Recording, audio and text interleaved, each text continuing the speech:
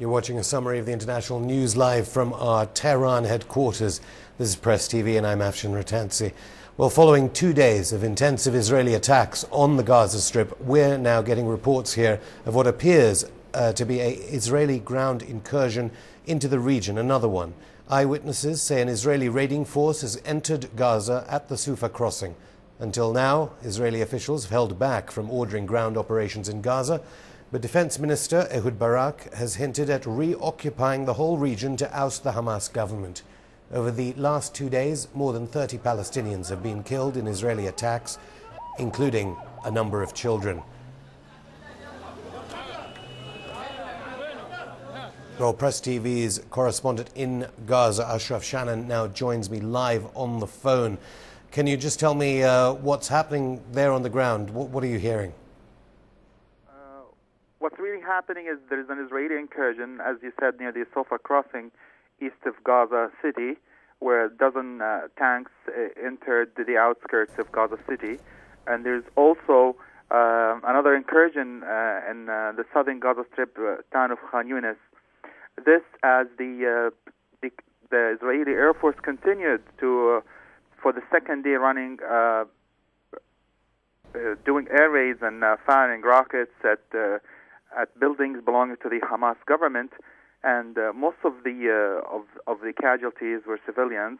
About an hour ago, they hit a building that belongs to the Palestinian Labor Union, and there's reports of at least 30 injuries, and they're suspecting there was also a 6-month-old boy was also killed.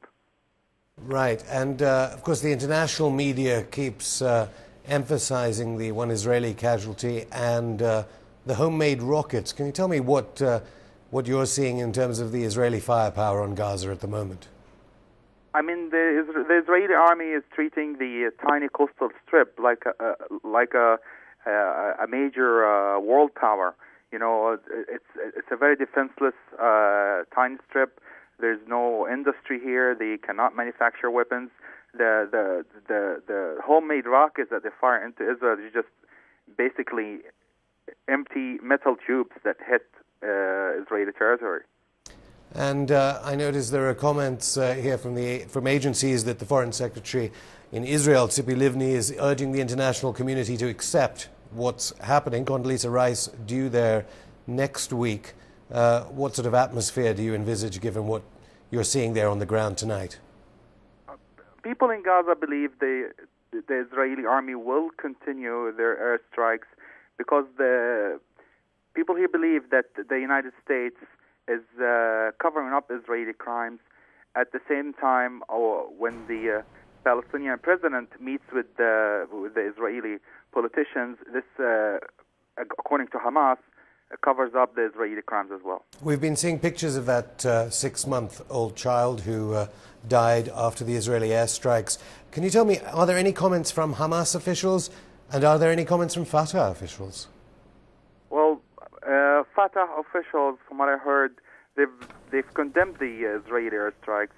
Hamas blames Israel and blames the Palestinian leadership in the West Bank, who keeps sitting with the Israelis while the Israelis perpetrating crimes against the Palestinians in Gaza and imposing embargo on them, preventing medicines and medical equipment and food from entering Gaza. And Hamas has called tomorrow, Friday, after the Friday prayers, for all the people in the Palestinian territories and especially in Gaza to go out on massive marches to protest the Israeli escalation. Okay, thank you very much for that update, Ashraf Shannon, Press TV's man in Gaza. Be safe. And to remind our audience there of that breaking news of Israeli incursions after darkness on Thursday, more incursions. Now to post-invasion Iraq. Turkey says it won't set a withdrawal date as its troops in northern Iraq continue to battle Kurdish Workers' Party rebels.